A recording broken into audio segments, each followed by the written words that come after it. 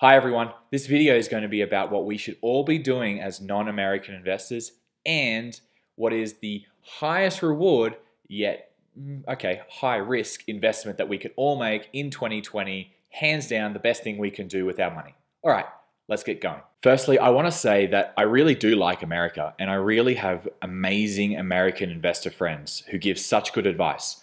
But the problem is, all the YouTubers I watch in particular, they all talk about real estate investing in America as their wealth building solution. Now, I, as someone who doesn't live in America, I can't access these deals. They get 30-year fixed interest mortgages, like on real estate properties that they could purchase for like 3%. It's like free money. It's amazing what they can do over there. They can also refinance after they say renovate these apartments or renovate this house. It's just such an amazing wealth building opportunity for people inside of America.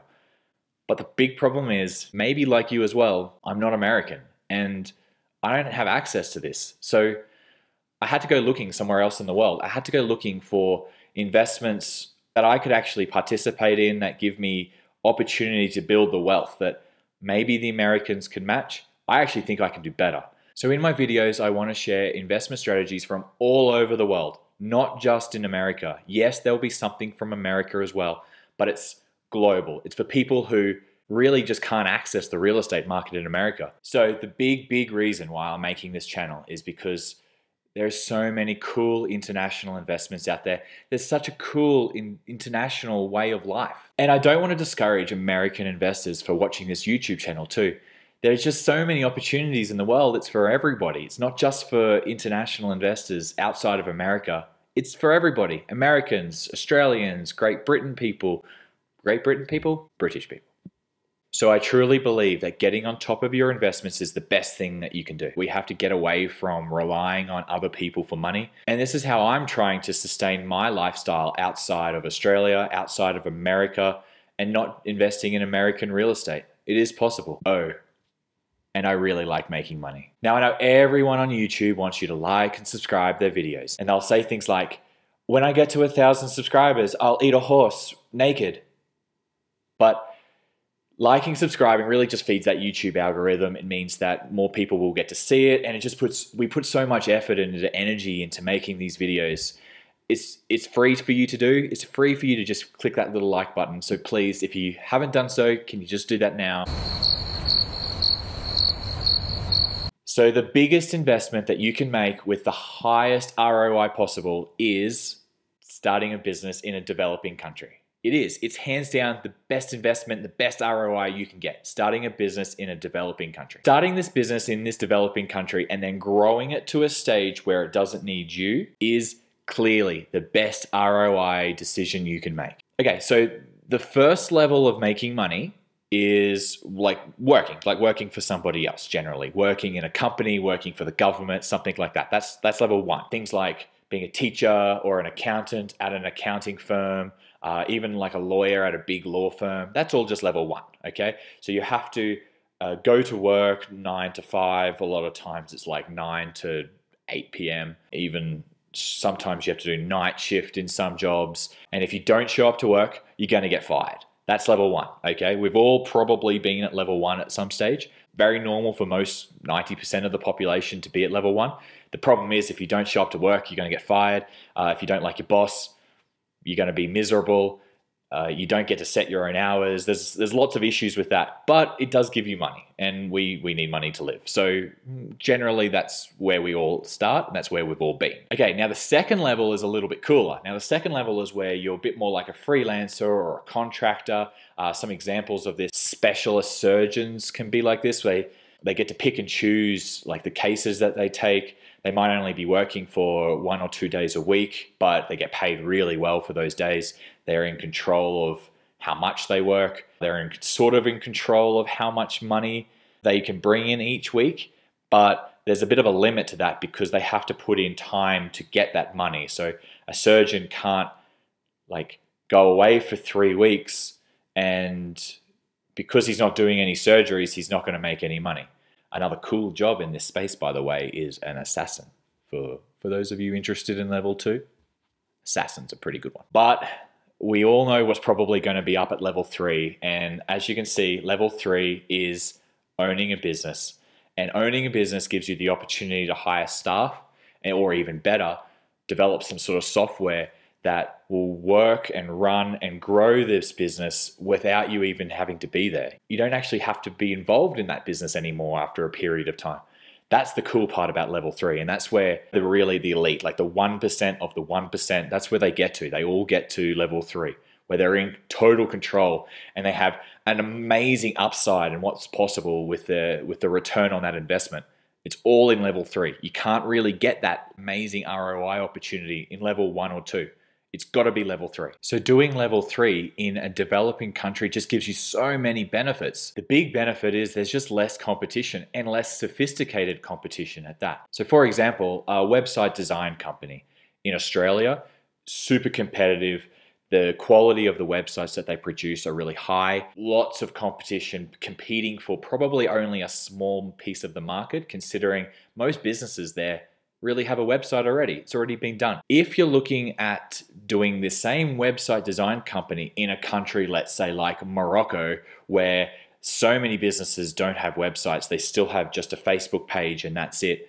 They don't have any online shopping carts. They're not developing any sort of email list whatsoever. Doing this in Morocco could be a really good opportunity, and you could really stand out quite quickly against just less competition. So there are so many new cool business ideas that already work in, say, Australia or America or England or Germany, but they just haven't been brought to these developing countries yet. That's where I see the big opportunity, is just bringing like things that already work and bringing them to developing countries. That's where I see the opportunity, because the competition just isn't sophisticated. And in terms of ROI, that like initial investment that you have to make in starting the business, whether it's buying the first round of inventory, whether it's doing a course in manufacturing clown wigs or something, whatever it is, that initial like investment that you make, the ROI on that is just like, could be like 1,000%, could be 10,000%, because starting a business in a developing country gives you that massive opportunity to go really, really big. You can't really do that at level 2 or level 1. So if you go in there as a surgeon, it's not the same as going there and starting a business, especially a business that's already proven to work in the Western world. Massive opportunity. Let me give you like a really concrete example. So a guy who is in Singapore now, but he went to Ukraine about 3 years ago, and he wanted to buy apartments, renovate them, and then sell them for a profit. That's what he wanted to do.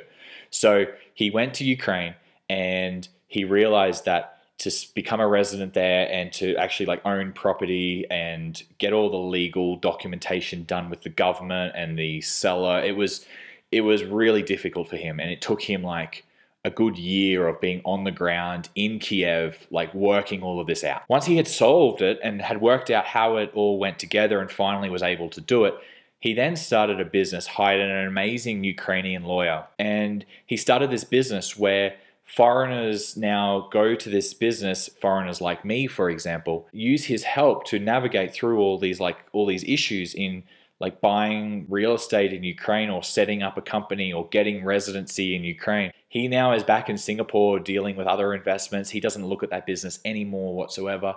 And the business runs itself. It's an amazing little business. Yes, it's only small, but he makes really good cash flow from this business. It's an amazing idea. Found this little problem, found that there was other foreigners wanting this help, and he made a little business out of it. That return on investment for him was just a matter of just hiring those first few staff members. So as you can see, level 3 is the place that we've all got to be playing. The problem is level 1's pretty easy to get into. Level 2's a little bit harder, but level 3 is significantly harder and it's significantly higher risk. This is how I had to think of it. So I actually was a teacher when I first started my working career. I started at level 1 as a teacher. Like I had no control over how much money I made. I just had to go to work, teach children, come home. That was it. But then I decided to go to level 3 and just started a business. I actually started a website design company in Australia that obviously failed. What I learned was the risk to go from level 1 to level 3 is actually not as high as I thought, because if it failed, I could just go back to level 1 and resave money again. And I felt like the risk wasn't as great as everyone makes it out to be when they're starting a business. That initial investment that I had saved up was around about 6 months worth of my salary. Going back to level 1 and like getting another 6 months of salary together really isn't the end of the world. And I think that's something that we all should try to be thinking about when trying to move from level 1 to level 3. I don't think the risk is as high as we all think. Going for level 3 is just so important, because if you want to be in that 1% of the 1%, you've got to be playing in level 3. So as you can see, I had absolutely no chance whatsoever of ever getting into that 1%